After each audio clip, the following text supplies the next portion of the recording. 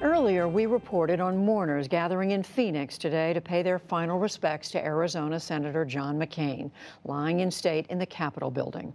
His death on Saturday, 9 years to the day after his friend, Senator Ted Kennedy, died from the same type of brain cancer, has drawn parallels between the two men, known for their occasional bipartisan efforts and their shared sentiment that a fight not joined was a fight not enjoyed.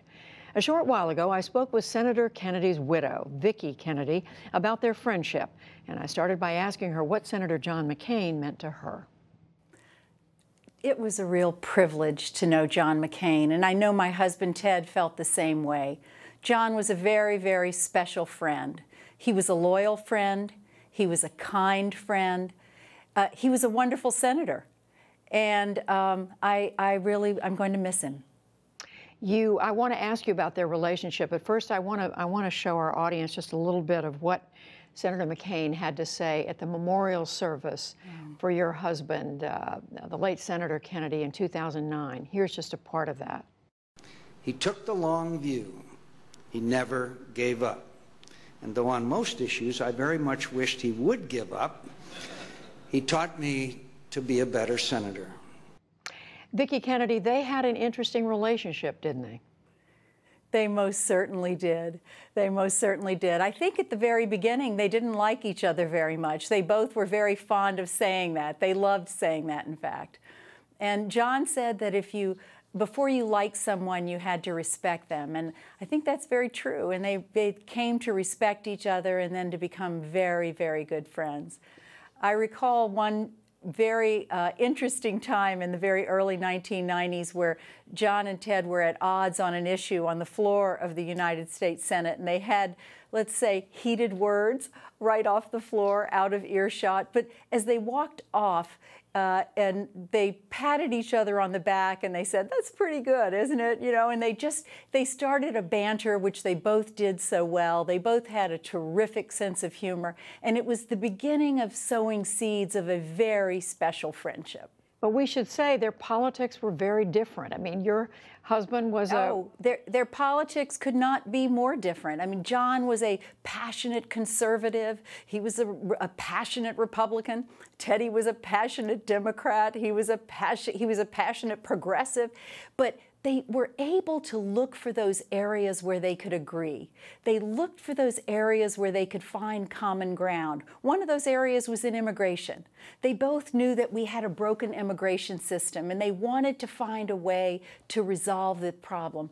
And so they'd meet every morning with a group of other senators. They'd meet at 7:30 or 8 in the morning, and they'd start to talk and listen and try to see where they could come together. I mean, I thought that was an extraordinary thing where they were looking for a way to move the issue forward, to find that resolution.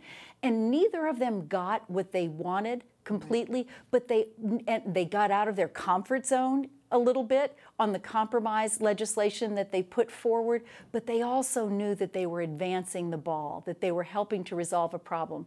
And I know from Ted's point of view and in talking to John as well, one of the great disappointments of both of their careers was that they were unable to finally get that legislation passed by both houses and signed. I think I ask you this because I think maybe it's a lesson for today. Why do you think they were able to work together on an issue like immigration? And there were others. I think because they listened to each other. I think because they did have respect. They both said that we love this country. We just have a different way, maybe, of getting there to resolve an issue. But if you listen to each other, you might just find that nugget of common ground. You know, Judy, I think there's so many reasons that we're hearing this outpouring of love and affection for John McCain this week, and he so deserves it. He was such a patriot. He's a man who served his country with distinction. But it's also because he was a person who wasn't afraid to reach out and talk to people on the other side of the aisle. I was struck, even in this last year of his life, how he stood on the floor of the United States Senate and said that the greatest moments of his public life were when he worked with his colleagues on the other side of the aisle to advance an issue. I think there's a real lesson for all of us here. And he did that first and foremost, I think, by sitting down and listening. Could you, that's what I wanted to ask you, because people look at that and I mean, some people would say, why is that so hard for other senators, other political figures to do? What was it about John McCain, do you think? I think he had lived life, he had seen a lot, he believed in country first, and he had served our country honorably, and he was always thinking about that. He just had a big picture view. And getting a problem resolved was the paramount thing. It wasn't party first, it was country first. And he was able to just try to reach compromise in that way.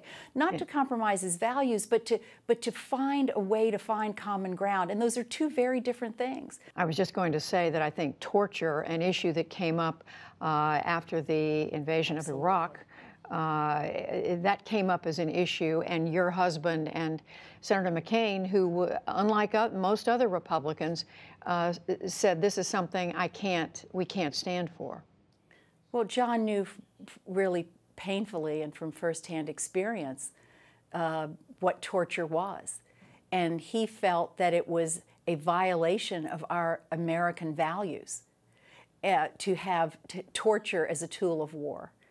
And Teddy was vehemently opposed to torture, and that was a place where they found common ground. So in Armed Services Committee hearings, they would both be on the same side of that issue.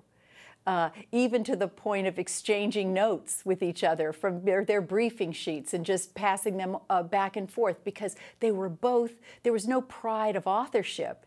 It was about, how do we resolve this really fundamental issue that we're facing? How do we solve this problem? How do we stay true to our American values?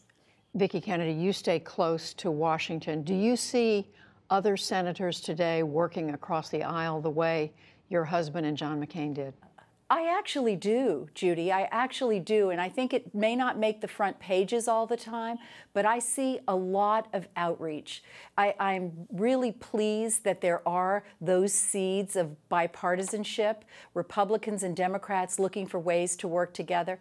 I remain optimistic. We're in difficult times, but I really believe that things will cool. I think they have to. And that we'll go back to a time when we go back to regular order, when we have Republicans and Democrats working together more. But we're starting to see it already. Vicki Kennedy, the widow of Senator Edward Kennedy, remembering him, remembering John McCain. Thank you very much. Thank you, Judy.